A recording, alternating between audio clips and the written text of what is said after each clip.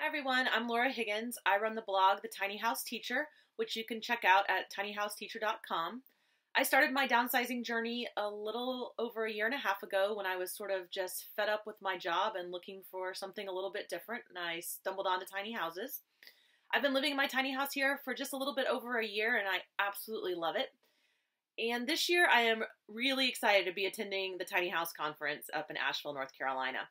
I attended last year out in Portland as a vendor and loved it. Got to meet some fantastic people and talk a lot about tiny houses and just get really excited about this lifestyle, and was really encouraged by the people who I got to meet. And so this year I asked Ryan if I could come back, and I was lucky enough to kind of secure a spot as a speaker this year, which I'm really excited about because I'm super passionate about sharing this tiny life adventure with other people and really encouraging them to live intentional lives, because that's been one of the best things for me about this lifestyle.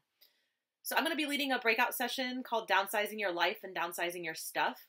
We're going to talk a lot about the practical steps that you need to go through to sort of go from a traditional home into a tiny house, and how you make the decision about what to keep and what to get rid of, and how you kind of go through the process of decluttering and just de-stuffing your life.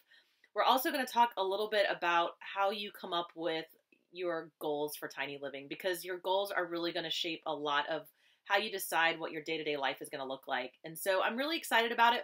If you're kind of feeling stressed out or nervous about downsizing, or you're just not sure if this tiny life is right for you, or you're kind of unclear about what it is that you want to accomplish, this session is absolutely the right session for you.